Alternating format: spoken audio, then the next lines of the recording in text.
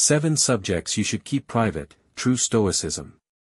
Epicurus, one of the titans of Stoic thought, wisely remarked, "We have 2 ears and 1 mouth so that we can listen twice as much as we speak."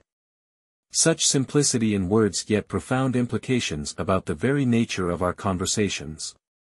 Stoicism, through its myriad teachings, offers a compass directing us towards meaningful and balanced interactions.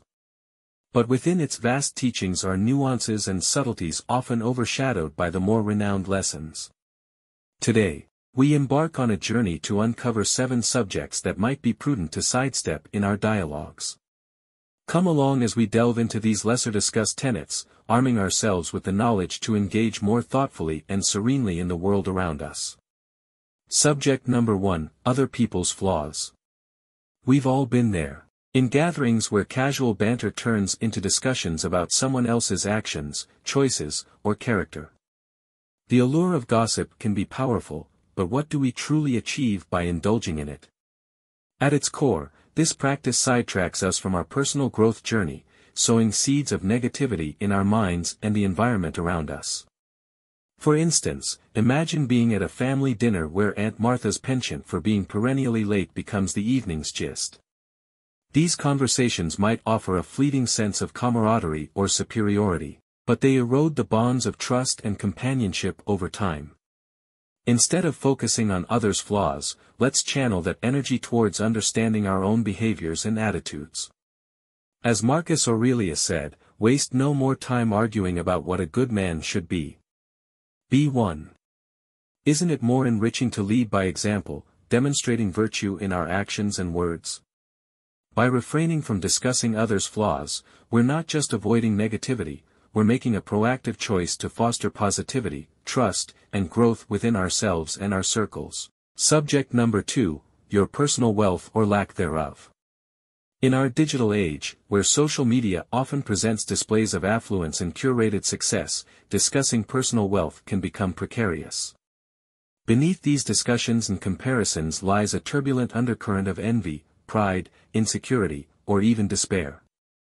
True wealth is not just materialistic affluence but a state of contentment, understanding, and appreciating what we have rather than yearning for what we don't.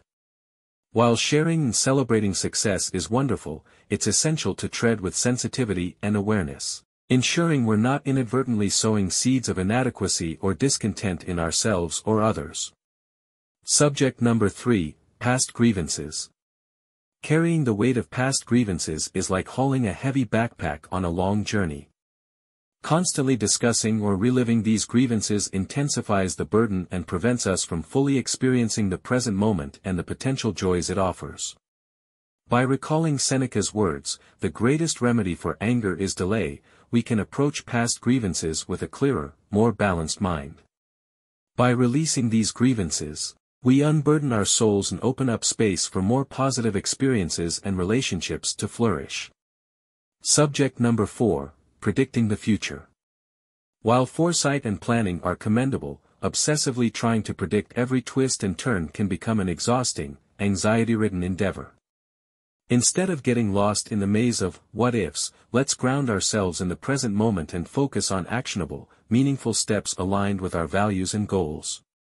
Subject number 5, Petty Controversies. The magnetic pull of controversy caters to our innate curiosity and desire for connection, even if it's over topics that seem insignificant.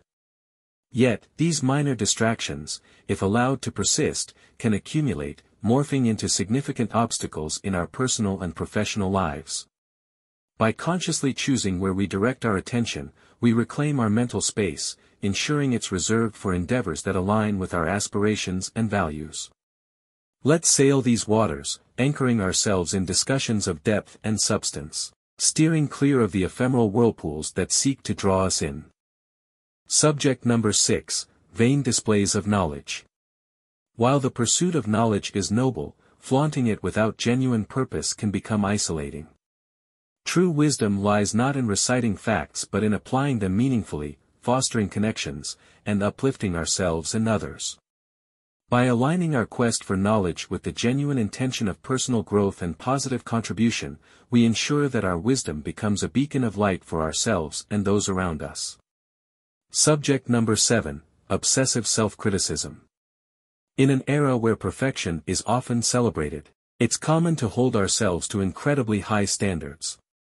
However, incessantly critiquing every action and thought can become counterproductive, hindering spontaneity, reducing creativity, and impacting overall well-being. By fostering a mindset of growth, compassion, and understanding, we can achieve a harmonious balance that fuels progress without compromising well-being. Understanding the nature of our conversations, both internal and external, can significantly shape our experiences and perceptions. As we've delved into today, there are subjects that, when ruminated upon excessively, can distort our vision and stifle our growth. I encourage you all to pause, introspect, and evaluate the narratives you often find yourselves entwined in. If you like the video, subscribe the channel and press the bell icon. Thank you for watching.